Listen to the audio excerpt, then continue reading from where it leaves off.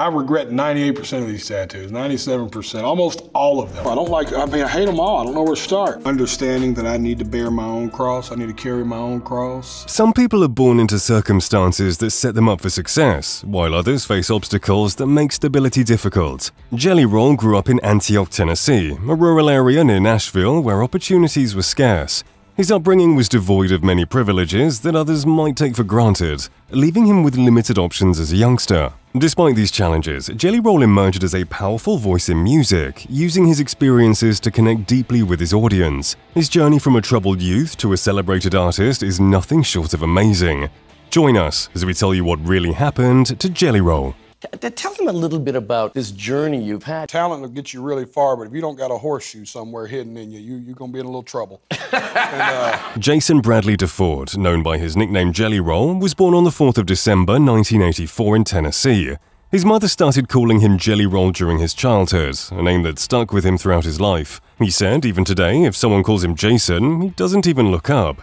Recalling his early years, Jelly Roll described his neighborhood as a mix of middle and lower class, though he never felt impoverished because his basic needs were met. His father worked multiple jobs, including selling meat and running a bookie business. Even if he didn't feel poor, Jelly Roll was not surrounded by wealth. He noted that he rarely knew anyone with a stable job, as most people around him were involved in various hustles. Substance use was rampant in his community, and Jelly Roll himself eventually began using and selling illicit things. This lifestyle wasn't highly profitable, but it provided him with some money, which was more than many around him had. Unfortunately, substance use was widespread in his community, and Jelly thought it was a regular lifestyle. It wasn't until his 20s that he realized having a family member who was an addict was not a common experience. Growing up surrounded by people scraping to get by, often through illegal means, Jelly Roll also felt that crime was his only path to survival. When the singer was 13, his parents divorced. His mother, who was struggling with mental health issues and substance use, became his responsibility. He chose to stay with her rather than move in with his father, feeling a need to take care of her. This decision had both emotional and financial consequences, pushing Jelly Roll toward crime to support them. This necessity led him into a life of crime.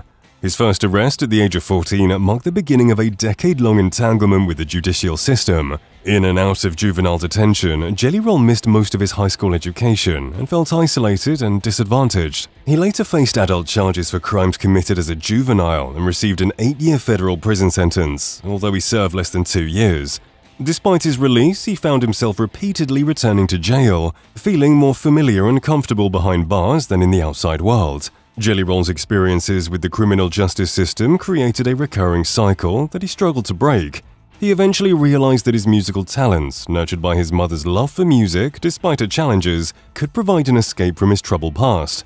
Music became an outlet and a way to connect with others, helping him to redefine his path and strive for a better future. In 2008, while incarcerated once again, Jelly Roll's life took a pivotal turn when he learned that he'd become a father. This moment brought a profound realization and a commitment to change his life. Determined to break the cycle of incarceration that had dominated his past, he focused on self-improvement, starting with earning his GED while still in prison. Upon his release at age 25, he met his daughter, Bailey Ann DeFord, and took on the responsibility of being a father, which became a central and transformative aspect of his life. The responsibilities of fatherhood, coupled with his desire for a better life, motivated Jelly Roll to overcome his personal issues. He'd grown up surrounded by illicit substances and got involved in it himself.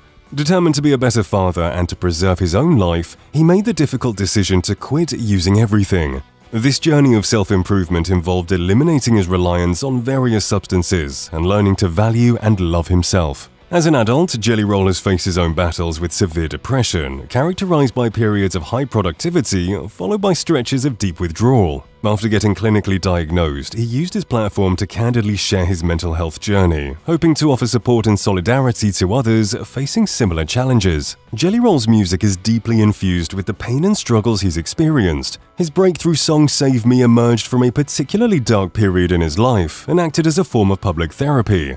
This track, and others like it, allowed him to channel his emotions and connect with listeners on a profound level. He believes that his willingness to openly discuss difficult topics and transform his personal darkness into art has given him a unique voice in the music industry. Although Save Me was the song that propelled Jelly Roll into the public spotlight and made him a Grammy-nominated artist, his music career had been evolving for years before that.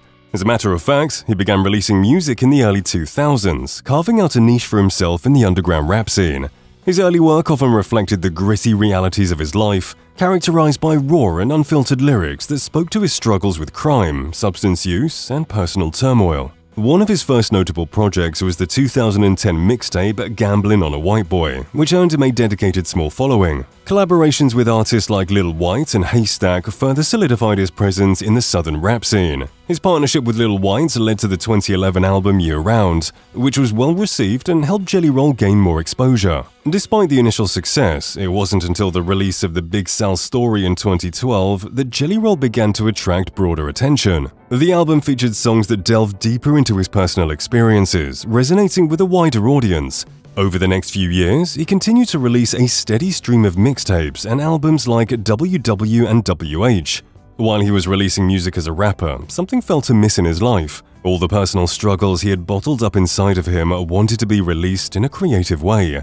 That's when Jelly Roll decided to switch up his genre and decided to become a country singer who sings to give people hope. The release of Save Me in 2020 marked a turning point in Jelly Roll's career. The song's raw emotion and candid exploration of his struggles with mental health struck a chord with listeners, leading to widespread acclaim and a significant increase in his popularity. Following the success of Save Me, Jelly Roll continued to build on his momentum with a series of impactful releases. His next album, Self-Medicated, featured a mix of introspective tracks and anthems of resilience, further showcasing his versatility as an artist. In 2021, he released Ballads of the Broken, which delved even deeper into themes of redemption and personal growth. His ability to openly share his emotions, both good and bad, is a significant aspect of his relatability.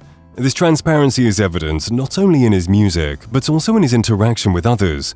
Despite not crying until he was 34, Jelly Roll has since become known for his emotional expressions, shedding tears in interviews, on stage, and even while coaching on American Idol in 2024. His candid discussions of grief are particularly impactful.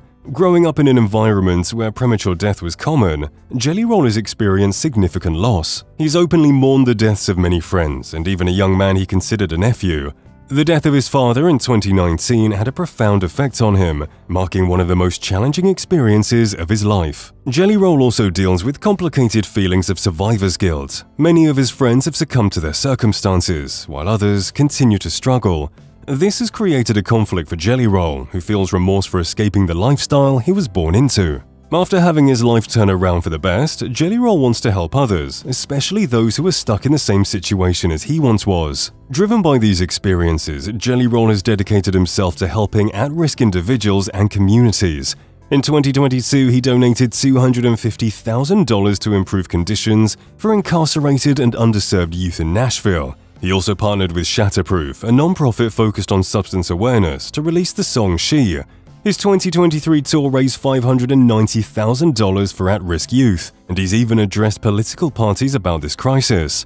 Through these efforts, Jelly Roll is using his platform to advocate for those in need, transforming his personal pain into meaningful action to support others.